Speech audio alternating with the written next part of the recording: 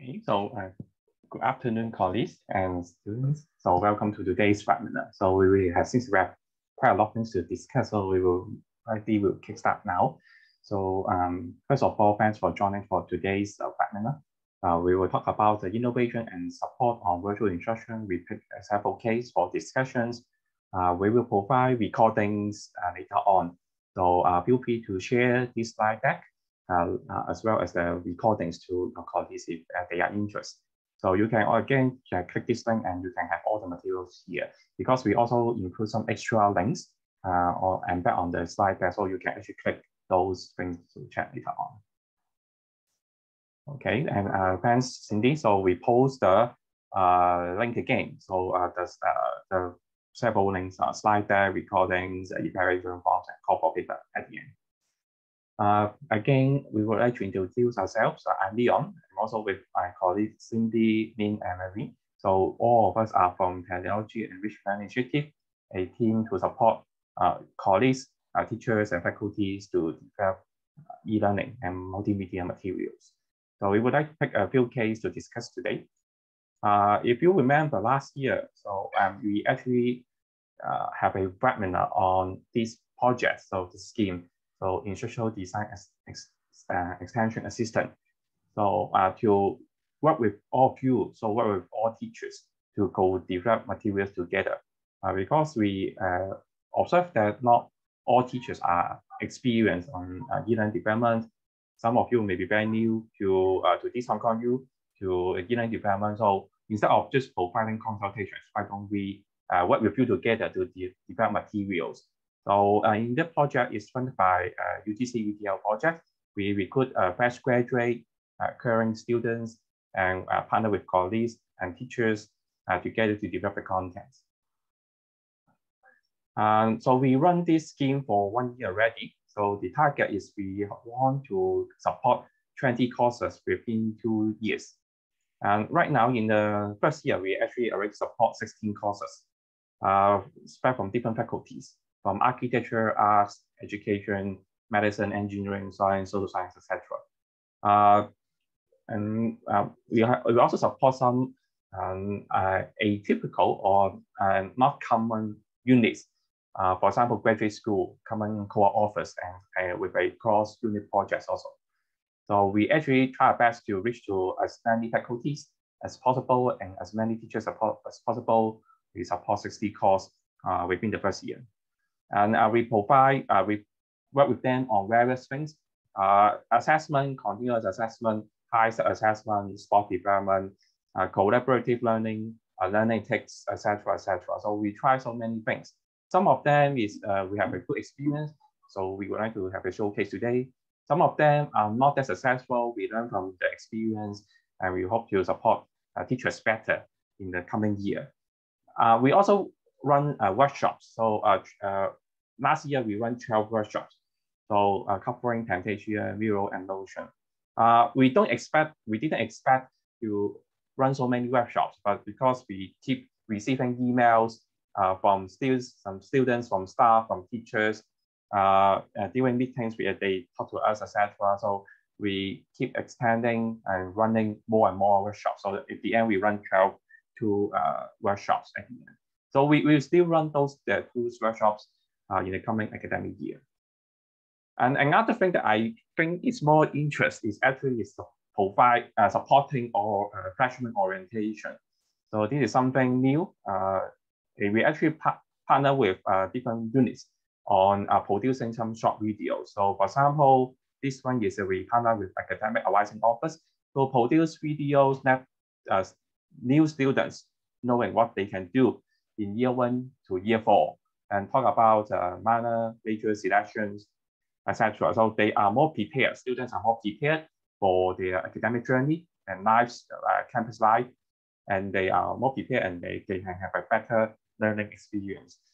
And we also partner with equal opportunity units to produce videos. So when students get on board, they know more about equal opportunities, knowing that there are some channels for asking for equal opportunities or campaigns, channels, etc., etc. So this is something that I really interest to support freshmen for their orientation. And today we will talk about 4 cases. So each of us will talk about one case, talking about learning text, talk about Miro, so collaborative learning tools, Notion, and phonetics. Although we are talking about 4 cases, but actually we talk from different perspectives. Some of us will more on function, some of us will more on impact, some of us will be more on the co-development process, etc. So hope we can provide different experience or perspective on these developments. So again, I hope actually through today's webinar, you have more experience, you know what we are doing. We hope we can inspire you to think of something new and then to talk to us, and then we work together in the next academic year. Of course, besides the things that we try, we also encourage you to talk to us about your needs. If you are interested to work on assessments for digital learning, feel free to talk to us. We find our way to, to see if we can design a good solution for you together.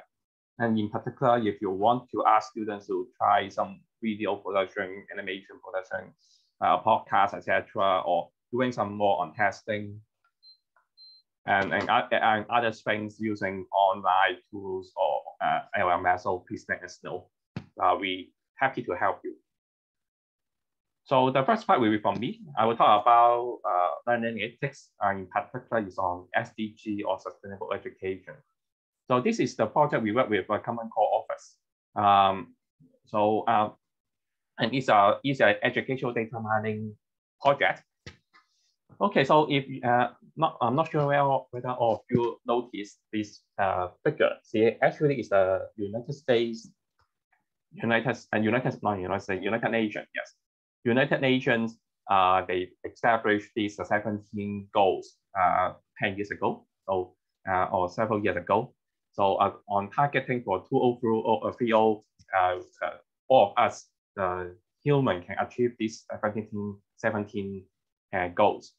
So covering lots of things, so including the health and well-being, including peace, etc. We believe all these goals are very important. So even up to now, all of us agree these are all important goals. And then if you check the documents carefully, actually in SDG number 4, quality education, there is an indicator indicating we need to help students to know more about SDGs, know and be a global citizen. So that's why we want to think about whether we can support this, so let more students know more about SDGs. And what we want to do is, for us, we want to know whether how have SDGs been currently taught in Common Core courses from a course, curriculum, and film cluster perspective. So this is something we want to try through, of course, we can ask human or some experts to do this tagging. So read the syllabus and then come and then check and then map with different SDGs, etc. But the problem is it takes time, and there are not many experts on doing this kind of classifications. So in Hong Kong, we are so fortunate we have Dr. Wincy Chen in Common Core Office to do the work. But if we want to scale to more courses, this is something we need machine learning to do. So that's why we go for the design. Actually, if you notice, actually in UCL, so they already classified 6,000 modules already. I believe they're talking about courses. They have already classified more than 6,000 courses through keyword matching last year. So we also noticed there are some communities called OSDG. They try to create database from the United Nations documents, do the tagging, etc. So they have a lot of documents already tagged. So that's why what we want to do is why don't we use this existing database and then try to do a machine learning, something beyond keyword matching. So doing machine learning to classify Common Core courses. And that's why we work with CC Office together. We obtain 166 course syllabus. We also obtain proposals of new courses. I remember there will be around 10 to 15 new courses next year. So we also gather all the proposals. We extract useful information from those syllabus and proposals. And then including overview, reading needs, weekly topics, etc. For the classification, we exclude some of the materials, for example, outcoming assessment, because they have some keywords that it will be easily mistrigger the SDG number 4, which is the quality education. So we remove some of the contents, we include something that we believe is important and useful for classification. I will skip the technical details. I just want to show some results here. Here shows the first two examples. This is actually CCST 916. If you check the syllabus, it's actually about energy. And you can see this course is purely about energy. And you can see all the materials actually belong are talking about SDG 7. And you can see here. So if you go to check SDG 7, it's actually also about energy. So that means the algorithm itself correctly classified this course. So yes, it's about energy. So with a full machine learning. And you can see this is another extreme. This is another example from humanities. So CCHU 9066. You can see there the course actually cover everything. You can see from SDG 1 to 15, we skip 16 and 17 in the machine learning because of some technical issues, but you can see in this course actually it covers everything. And I worked with Wincy later on to check the results, and she said it's true because this course actually covers all the content. So that means this is also a correct classification. So based on human classification and machine learning based machine learning classification, this course is actually covers everything.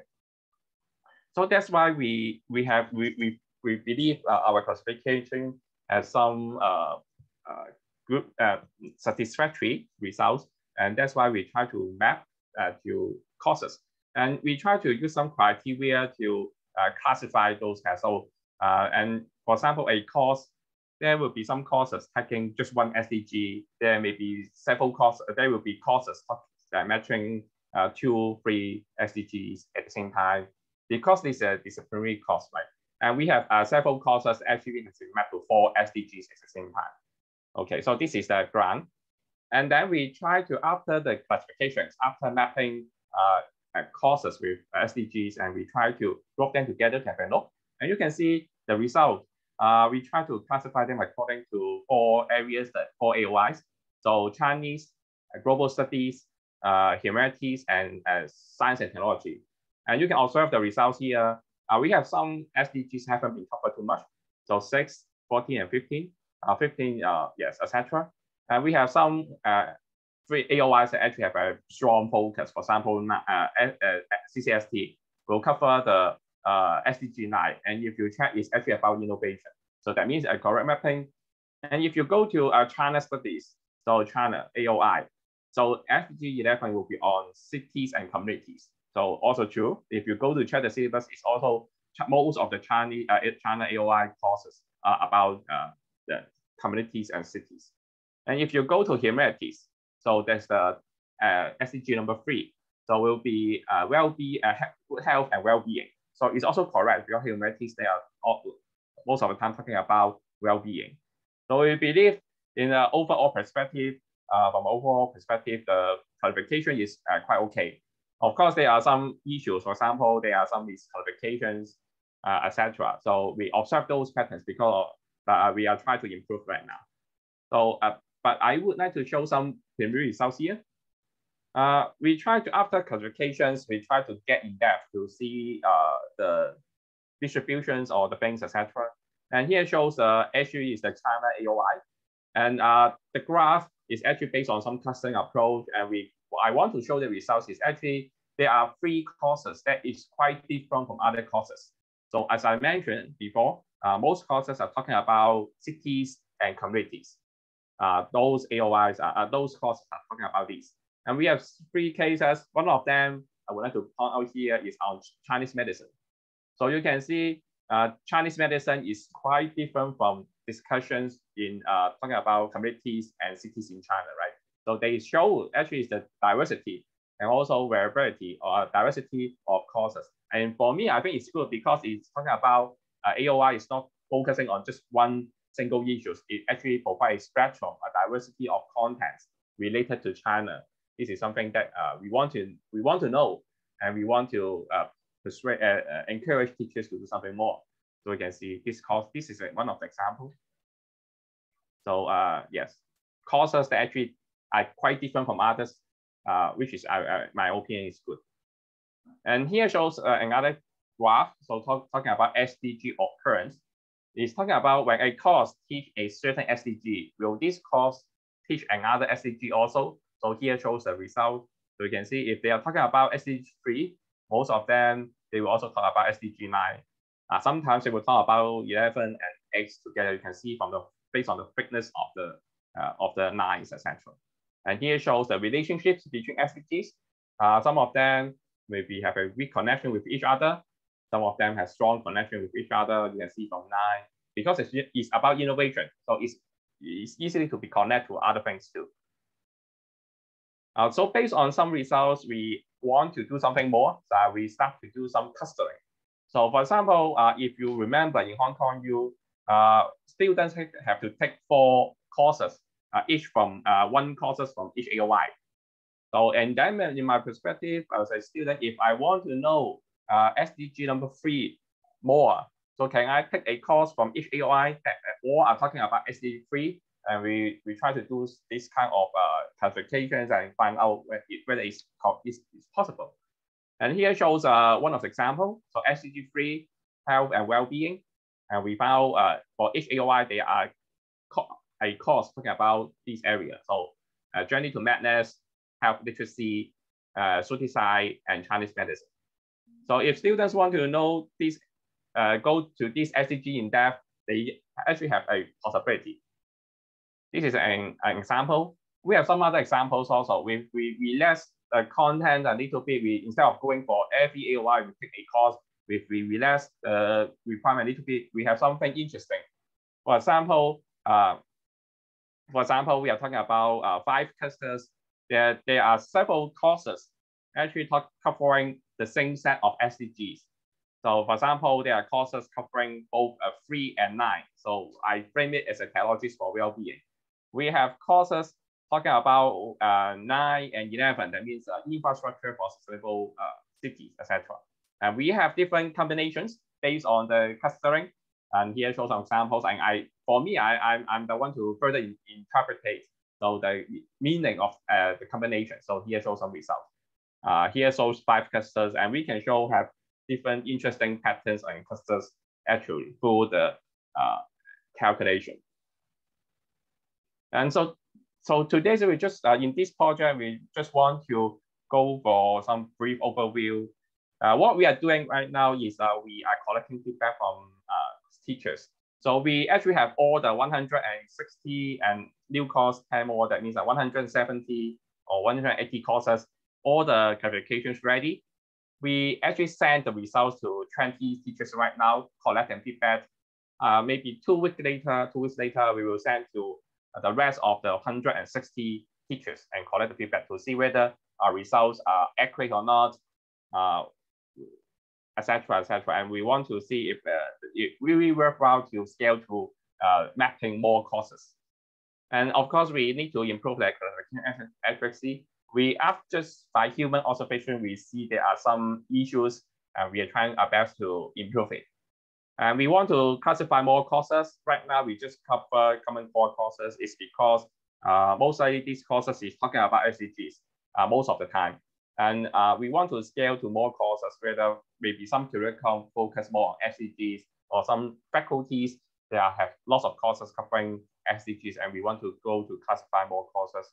And we want to, so we are also working, we are trying to working with some other universities together to classify the courses also. So this is our future work on the learning ethics. So maybe let me pass the mic to Ning to talk about the mural. So let me stop sharing first, and Ning can switch on the sharing again. So if you have any questions, feel free to write in the chat room. We can discuss more during at the end of the workshop of the webinar. Okay, thank you, Leon. And the second part of today's session, I'm going to talk about some online collaborative group learning activities facilitated by Miro. And I will focus more on what sort of exercise we can do and what sort of outcomes we can achieve through Miro. And the purpose of using Miro is that we want to make online learning experiences more collaborative, interactive, and fun for students, and to make online learning progress trackable, manageable, and shareable in both synchronous and asynchronous contexts for both teachers and students, and to allow students to learn from each other and refer back to the class activities after class. And finally, allow teachers to review and give feedback collectively within the class and outside the classroom. I'm going to share the link of the case 2 Miro board in the chat so that you can take a look when I'm going through the cases. The first case I have done was with the graduate school summer program about best research practices. It was a face-to-face class with around 40 RPG students. The learning activities were scenario-based and group-based, and it is a 1 of 2-hour session. The screen capture here is the overview of the Miro board I have designed. The learning objectives of this program is to help our students understand the definition of 3 research issues: authorship, mentorship, and data integrity, and to evaluate real-life situations related to these 3 issues. The learning activities in this session include 1 warm-up story and 3 real-life scenarios in which students need to make their own decisions. And through the group discussion, students need to rationale their decision. And to help students to understand different perspectives within their group discussion, we have facilitated the group rotation, which means in each activity, students will have different group mates so that they will have more diverse perspective from their classmates. And at the end of each activity, we will have peer sharing, and the teacher will give feedback and help the students to reflect. So here is a warm-up activity. The rundown for each activity is basically the same. The students need to read the story, think about the question, and to make the decision either yes or no. So in the warm-up activity, the case is about if you drop your phone in the MTR track, whether you will get down to pick it up or not. So students need to make a yes or no decision. And then on the left-hand side, you can see their name tag. Students need to pick their name tag and drag it into the rationale panel. You can see 2 columns here. One is yes panel and one is no panel. So they put their name tag in the panel and they will be able to find the classmates whose name tag is in the same group rationale panel with them. And they need to find them, discuss and rationale their decision within their group, and they need to type in the result of the group discussion in the panel. And then the teacher will review the answer and probably ask some students to share their rationale and then give the teacher some feedback. So here, this screen capture is the design of the first scenario about authorship. You can see on the left-hand side is the scenario story. We have 2 characters. One is the PhD student called Chris. One is her supervisor, Joni. And after reading the scenario story, student needs to, there is a research issue related question. It is about Chris is going to submit the paper to a top journal, whether she should include her PhD supervisor, Joni, as the first author. And then students needs to make the decision in the decision-making panel, and there's a branching here. Then students need to find their name tag and drag the name tag into either yes or no, the rationale panel. And in the class, we can see this screen capture here. We can see like the real-time students' real-time cursor location in the Miro board, so that the teacher will be able to know which part of the content the student is actually focusing on in this Miro board. And this is the group rotation. Students are looking for their classmates, the group discussion. And in order to better manage the time, we set up the timer, which is the built-in timer in Miro, and students will be able to know how much time they have left for each activities, so that we will better to manage the pace. And this is the result of student discussion and the answer they have written down in their group panel. And we can see the name tag in each group panel. And based on this, the teacher will give her home feedback. So in this case, I'm reflecting like what could we have done better. The first one is we could have given a brief introduction about the key functions of Miro to get students familiar with this platform at the beginning of the course, even though we send out those video guides about Miro before the start of the class. But it's still very useful to go through the key functions for the students to know, to give students more confidence that what they are going to do in this class, to reassure the students, like to make them feel more definite about the following activities in this class. And for the case scenario, it will be good to avoid the gender stereotype and sensitive topics to use the neutral gender character to avoid making like to make the gender too explicit, like to avoid like which role must be a which gender. So like in these sensitivity topics, it would be better to avoid gender stereotype. And last one is good to maintain the balance between group rotation and the depth of discussion. So in this case, it would be good for students to have different group mates so that they can have diverse perspectives, but it also somewhat limits the depth of discussion because students, they need to constantly restart the discussion in each round. So they start from the beginning of the discussion. So that somewhat limit the depth of the discussion. So this is the second case that I have done with social work department about comprehensive assessment for psychogeriatric care. It was, the first session was face-to-face, but later on because of COVID, so the class has transferred to online. And this course has around 24 TPG students. Again, the learning activities are scenario-based and group-based. And this course has 6 sessions throughout the semester, and each session is about 4 hours.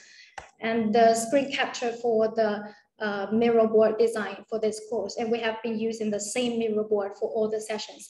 And we can see on the left-hand side, we have included the mirror key function instruction in this mirror board so that, and we went through this instruction in the first class. And in the later courses, the students can always go back to have a look if they need. And learning objective, basically in this course, the students need to find out the right assessment, ask the same questions to the elderly to find out their situations, and then provide the right assistance to them. And the learning activities in the session 1 include the grouping and video case discussions, 2 group exercise, scenario story, and the practice of inter-right assessment. And again, we have peer sharings, teachers will give feedback and help students reflect. And in all the exercise here, like students stay in one group and later on they will do the group project together. So here, the screen capture, we can see the grouping panel. The students' name tag are here and then they need to drag their name tag into their group panel. After they find their group mates, they watch the video together within their group. And then they need to discuss about the 3 questions based on the elderly situation they found out from this video. So this exercise basically to get students have a basic understanding about the assessment of the elderlies. And another exercise is the students need to identify different psychogeriatric care assessments for from different resources. As a social worker, it is very important for them to know which assessments to use, and they need to find the right assessment from the credible resource. So in this exercise, each group is given one source. So group 1 like Google Scholar, group 2 Madeline, and we can see the text on the right-hand side. There are different types of assessments. So students need to pick several of the texts and find the corresponding assessment from the resource. And then every group will share their results, share their findings in the mirror board, and then all the classmates can find their the answer from other groups. So another exciting exercise here is the scenario story, and then it is a story about a real life cases about Miss Lan, and based on this case, students need to practice the inter-right assessment to assess Miss Lan's situations and suggest what sort of assistance that Miss Lan needs. And we can see this is the comic story, and I've translated from text-based story into this visually more vivid comics. So from this comics, the students can read through it more easily, and students can know more about know more details about the story backgrounds, and it is like provide better visual experience for students. In another seminar we will run in the mid-May, we will talk more about how to use Pixton comics to support daily teaching and learning. Also, we will include that how to use Pixton as an assessment in the course. So after students have go through this case, and this is the Interact board. So Interact has several sessions. In each session, students will need to write down like what sort of situation they have been found out about Miss Lam from this case study, and what sort of questions they need to ask to evaluate Miss Lam's situations, and what sort of challenges they have faced when they try to evaluate the character situation from this story. So at the end of each course, the teacher will share the homework and extra resources in the mirror board so that students can refer to them to know more about these issues. So in this mirror board, all the contents resources are shared collectively, and all the students' works and the feedbacks and are all displayed in this mirror board, so that students can always have an overview of the whole course, and they know what their classmates are doing, and they can always go back to check the feedback they have received. So some simple reflection about case 2, that Miro is a powerful tool to facilitate collaborative interactive activities, but we do need to remind students from time to time that they need to use laptop or tablet to browse this platform. And the warm activity is very useful to get students familiar with the operations on Miro. So to give students more confidence about what they're going to do in the follow-ups, following activities. And do pay attention to the setting of the Miro shareable link. In the course, like of course we want the visitors to be able to work on the board, so we need to turn on the editing access. But after the course, when we are working on the contents of the following sessions, we may not want students to mess around. So this time, like we may turn off the editing access. Also, if like you don't want to disclose the later on sessions content before the start of the class, you can use the hide functions to cover the panels, the contents of the following classes. So, and at the end, so if you have interest in designing the mirror board, welcome to collaborate with us, and we're very happy to customize the design of the mirror exercise to fit in your class. And now I would like to pass the time to Cindy to talk about Notion. Thank you.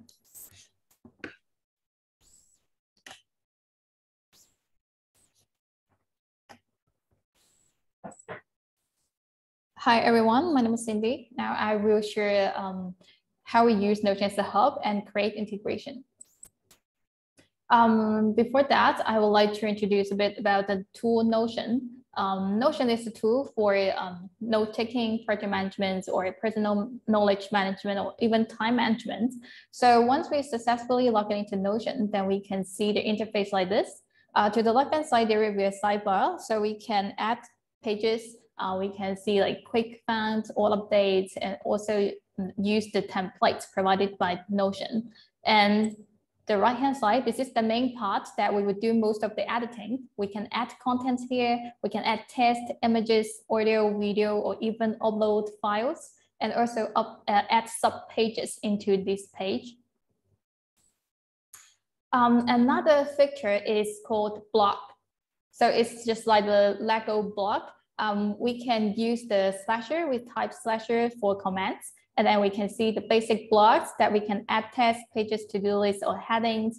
And then when we scroll down, then we can see another one's called database. So the database includes different views to present our content, which includes table, board, gallery, or list.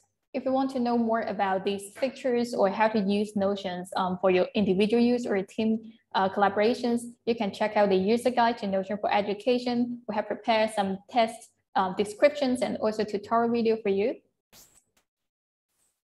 Now let's talk about the project. So the project Digital Arboretum is in the Department of Landscape Architecture. It is a project co-developed by DLA, TELI, and Digital Literacy Lab of CAES. And this presentation will show you the design flow with Notion as a hub to build TNL resources and how TELI helps to connect and integrate digital content into Notion. As it is an ongoing project, so I can only show you the first 3 stages of the instructional design. So the first stage, analysis. We need to think of like, what do we have at the very beginning of the design? So look at this, it is an Excel table.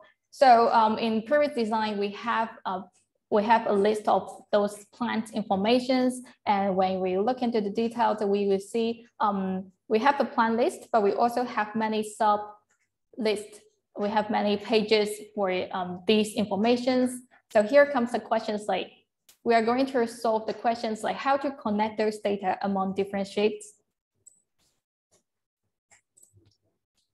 And here we have lots of videos. Previously, we have put those video and archive it in OneDrive, but actually students are required to create their own field trip videos, and we will have more and more videos, but we also want to share these videos with more audiences. So here comes another question, like how to link video to the plant list. And this is the Facebook Workplace. In the past, the classroom, they used the Facebook Workplace for the majority communications and interactions. As you can see, we have different groups, we have different classrooms, and then here the student and teacher list. And then it's like the original, the Facebook group chats. So every user can post and interact with each other. But we can communicate in this workplace, but it doesn't allow us to organize and archive data sets. And also we want to connect the playlist and video data. So based on the previous design, here comes another question, like what do we want to achieve? And I try to categorize what we need to do into 3 categories. The first one is trying to link different databases. For example, how to enable collaborative plan lists and multi-selections, how to connect information among where it's plan list, where it's a sheet, and then linked field trip videos to corresponding plant information. Another one is for collaborations, how to make sure students, they can work on their own individual assignments, and also they can share their work to their peer students, which enables student-student interactions and also student-teacher interactions and collaborations. And this year or in the future, we also want to create a shareable site with the public. In that case, those materials or those plant informations and field trip videos or the location of the plants, the habitats, we want to provide and share this information with the public. So the next stage, how can we achieve the goals? That I would like to say thank you to Gavin, the lecturer in this project. He provided us a lot of this kind of manuscript to help visualize the ideas, to visualize the design idea. And I will not go through the detail with you. And here's the layout design for the shareable website. So as you can see, we have a very clear layout and how to present the plant database and how to present the video content. And based on these detailed information, I have drawn this flowchart. So it presents the workflow. So look at this. Let's start from the top. Then you can see we have we will need some tools and some spaces for internal use, which will be between students and teachers in the classrooms. And then after that, we need a public site to present the selected content. And then you can see the yellow, the yellow content. They are the things that we will involve in the classroom. For example, a student workplace, student classrooms, video database and species database, or the plant images, plant location, or the coordinates. And the black ones, they are the tools that we're going to use. For example, we will also have some pages for students to collaborate with each other and archive their work or to create their individual portfolio. And then we will use Google Maps to show the locations. We will firstly upload the videos to YouTube, and then we try to archive and organize the information to Notion. And then we will use Notion as a library hub to store these informations and organize those data sets. And the pink sticky notes, it shows you how TELI can help in different stages. And then overall, we will try to present all the selected content to a website based on the Wix.com. And here we can try to use those automation tools to help sync the data, or we can manually update each month. Okay, so develop digital content and help with Notion. As you can see, this is one of the page that we try to sort out and organize those species or the plant informations in Notion. It is in the table view.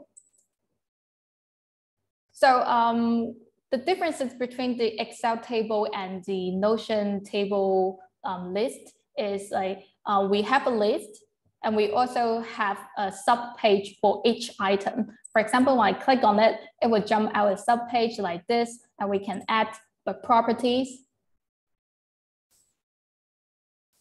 And this is one of the very useful property called multi-selections. So we can differentiate different categories, the plant types, different informations. And then it will help us to do the multi-selections when we try to present the content on the Wix.com.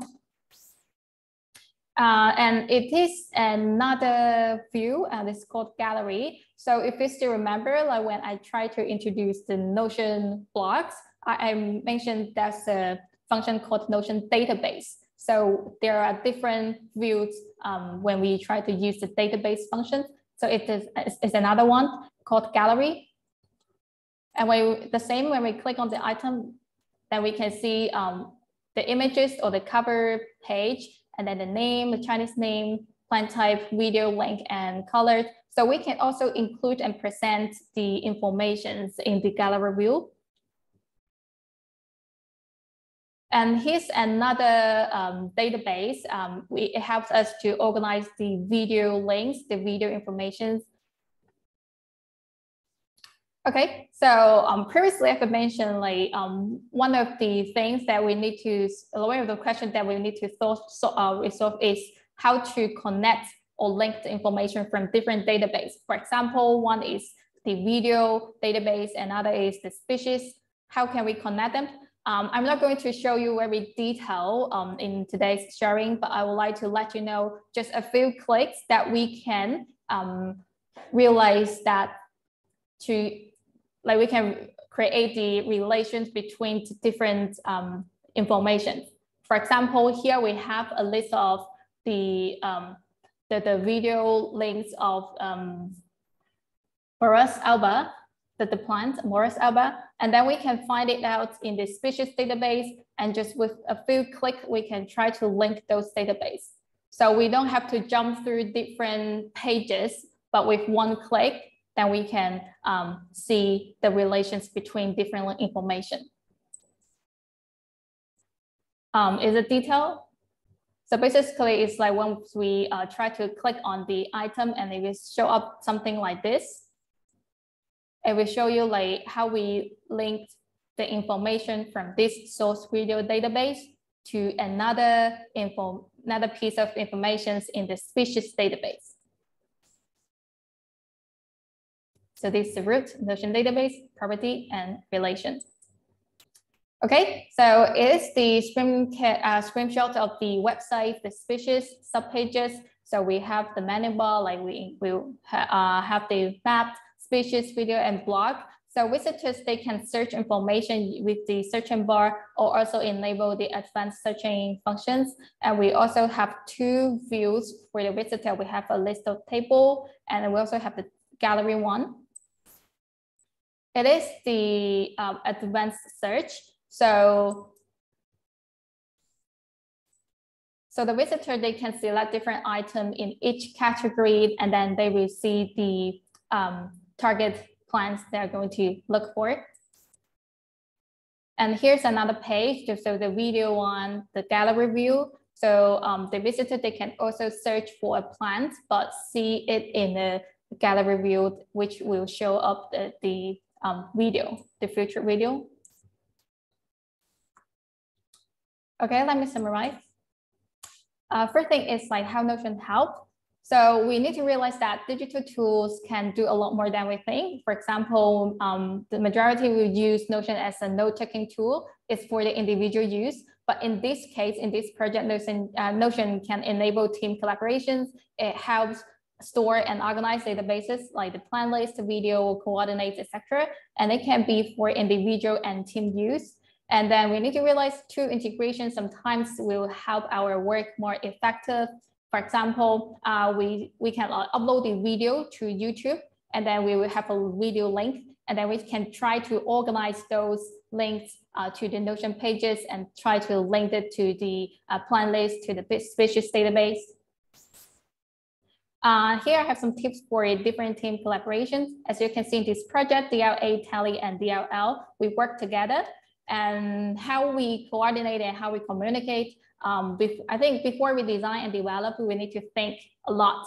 For example, what we have so far and what we want to achieve, what kind of tools may help, and how we can use tools to achieve the goals. And sometimes the why question will help us to evaluate our design and development as well. Okay, sorry that I'm not able to share the website, the digital algorithm website with you so far, because we're still developing the website, but you're so welcome to follow the project digital algorithm on social medias and stay tuned. We will keep you updated when the website is ready. And again, welcome to collaborate with TELI. Next, I will pass the time to my colleague, Marie. Thank you.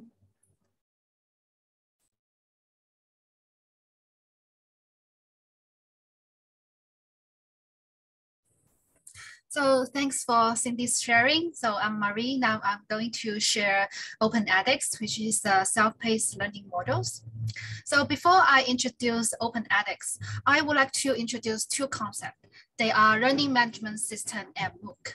For learning management systems, I think most of you may hear about. This is a system for administration, documentations, tracking, reporting, automation, and delivery of educational courses, including training progress or learning and developing programs.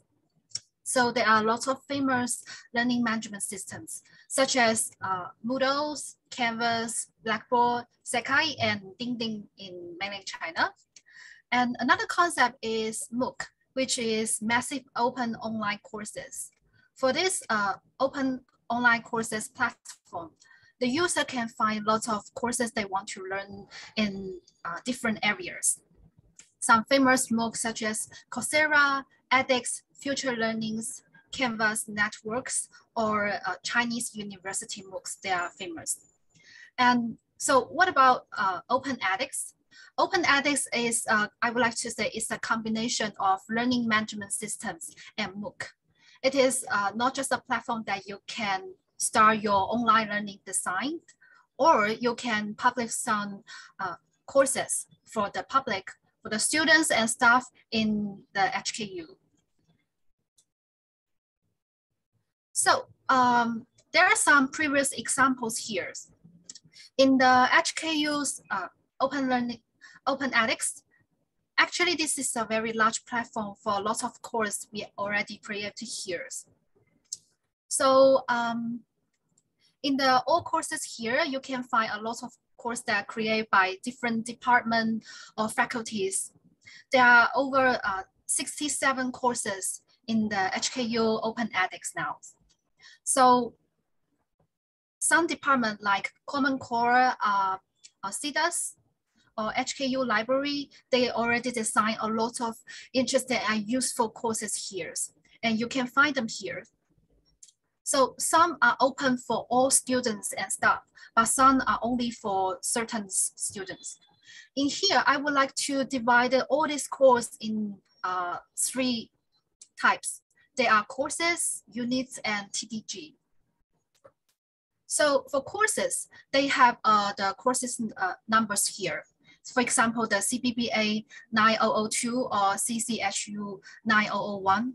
These are the courses that students they have to learn in their Moodles, which means is if Moodle is their compulsory tool, they have to use it, then OpenEdX is a platform, then they can get more other knowledge here. For example, if the students in the course they are using on the OpenEdX here, they can find more information in the OpenEdX. So the teacher, if they are using the OpenEdX here, they can prepare their draft in here. And for the units, they don't have the course numbers, but they can help you to increase some individual skills, such as manage citation with EndNote and formality in writings. These are very useful skills here. And also the TDG. Yeah, you can see a lot of courses here. So after all this, what is the function of OpenEdX? Here, I would like to introduce the OpenEdX into 2 different characters for learner and teachers. So if you are learners, then OpenEdX, you are an external user of OpenEdX. Then OpenEdX is a MOOC platform for you. You can find lots of useful course here in the course contents here. But if you are a teacher, which you are internal user of the OpenEdX, then you can not only use the OpenEdX to design your course here, but also this is a workshop for you. So here is another question. So now you already know that OpenEdX is also another learning management system here. So, but we also have Moodle. So you may want to ask why I still need OpenEdX. Is Moodle not enough for me? Because Moodle is everyone need to use in the in HKU. So why I still need OpenEdX? Is OpenEdX is necessary? So yes, we know nowadays is a post-pandemic age. Everyone should know about online learning and everyone may hear about online learning, but not everyone is familiar with online learning. Not even mentioned how to design the online learnings. So if you are a new beginner of the learning management systems, Moodle may be too complex for you. Yes, I have to say Moodle is more comprehensiveness than OpenEdX, but is that good for the new beginners of the learning management systems? Here I prepare the comparative of both OpenEdX and Moodles. So for the difference between the function of OpenEdX and Moodles, I would like to say Moodle is a compulsory tools for every staff and student in HKU. As long as you are teaching staff or a student, you have to know how to use Moodles. And of course, the functions are very complex and comprehensive. And it also have a lot of add-in functions. And all students, they have to finish their quiz, their exam, and their assignment on the Moodles. But for OpenEdX, I think this is a complementary tools, and it's quickly and easy to learn. And also, as the OpenEdX is not compulsory for the students, they are more self-motivations. And for example, the student have to finish their study on Moodles. But for OpenEdX, you can go in and learn something by yourself and as you like. And also for teachers who want to design their course in OpenEdX, they can have a lot of creative contents and you can meet learners' dynamic learning needs. For example, you just want to create a workshop for your students to let them to have some enhanced skills, then you can use Open edX to create such course or trainings. But for Moodles, if you want to create a course on Moodle, you may need to ask for the permissions for the technical skills department's colleagues. But for Open edX, it's an open studio for you to draft your learning plans or start some small workshop. And here, I would like to say, now if you're a teacher and you want to start your course on Moodles, so when you want to create something new, what you are going to do? You want to like, do you want to open the quiz or add, upload some new files here? Then if you are in a Moodles, when you add an activity or resources, you can see a lot of icons here, lots of new components here, like assignment, attendance, book, and chat. And also you have a very comprehensive navigation board here. And also you can see the chat box here. And yes, it seems this is a very comprehensiveness. You can find everything needed on the Moodles. But does all these functions you needed? Maybe some courses you just need very simple function like quiz, assignments, attendance, and upload course or journal or lessons or discussion. That's all you need. But Moodle, it's provide a lot of advanced function here. So if you are an advanced learning management system users, Moodle will more suitable for you. But what if you are a new beginner of learning management systems? Then when you come into this page, maybe you are lost. You will have no idea what should I begin with. But in the Open edX here, you can see when you want to add something new, this is you can see only a new unit or new subsection here. And when you click in, you can see there are very less things here. And the new components here, you can also only see the advanced discussion, HTML, problems, and videos here. And if I click in all these new components here, you can see in the advanced, you can see you can add some like survey, work clouds, or Google Documents here. And in the HTML, you can add some text or raw HTML to design your page or design your course. And if you want to publish some quiz or exam, here in the problem, the Open edX, you already list out the common problems types here, such as multiple choice. Yes, everyone should use in their course, in their quiz. Multiple choice, text input, chat box with hints and feedback, blank common problems. If you want to have some advanced problems, Open edX has already list out something that very useful icons here for you, like blank advanced problems, drag and drop, image mapping import.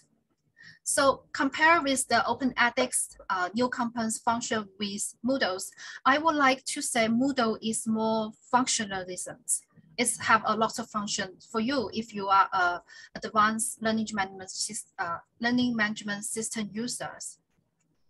Moodle will be more suitable for you. But if you're new beginners, Open edX is minimalism for you. You can start your learning management system in a very easy way. There's another thing, another spotlight I want to introduce in the Open edX is the online certifications. So as I mentioned, you can use some, you can use Open edX to create some short-term workshop or trainings. So after the participants finish this training or workshop, so how can I make sure if they finish, or how can I make sure my teaching is qualified? So that you can create your online courses certificates. And with this online course certificates, you can allow your participants get a professional authentications. And for this certificates, it's not only an e-version, but you can also print it out. And also, when you tailor-made for the e-certificates, you can decide when they can get these certificates, how they can get, who will get this one. And if you need more support to how to create the e-certificates, you can connect TELI, and we would like to help you to guide you how to create e-certificate here. So let me wrap up the my introduce today's. So for open edX, I think this is far more than MOOC, but it also play a lot of function here. The first one is it's an introduction of learning management systems. So if you want to begin your journey of online learnings, open edX is a very useful tool to help you to begin with. Another one is teaching script. So we know you have to finish your course in the Moodle, but as I mentioned, Moodle maybe is too complex for you. So you can use open edX to draft your teaching script here, like how many modules you want to create, which quiz or which knowledge you want your student have. You can make a script here.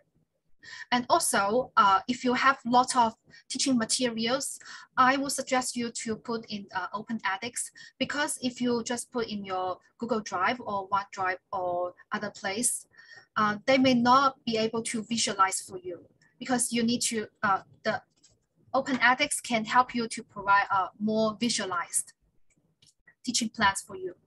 And also the e-certificates. Open edX can help you to create a short-term workshop. And compared with the compulsory course in the Moodle, open edX can allow you to create some more creative course here. So the end of my introduce today is, I would like to say open edX is not just a learning management system and MOOC, but also your online teaching studio. So now I will pass my mic to Leon to finish today's introduction. Thank you. Yes, thanks, Mary, for the introduction. So sorry for the delay. So we just have several more slides, so just some promotion. Conclusion.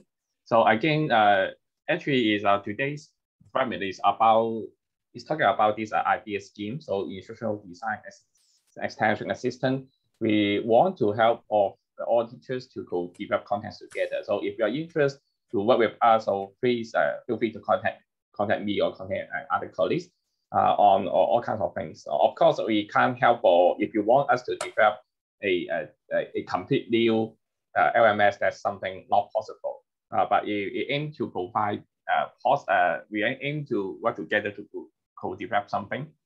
So assessments, virtual interactions, etc., etc.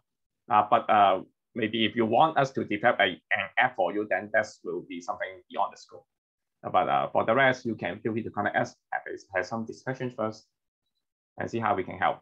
The second one is about Python. So Lin mentioned, so actually we can ask students, we can create comics for DNL. We can even ask students to create comments for assessments.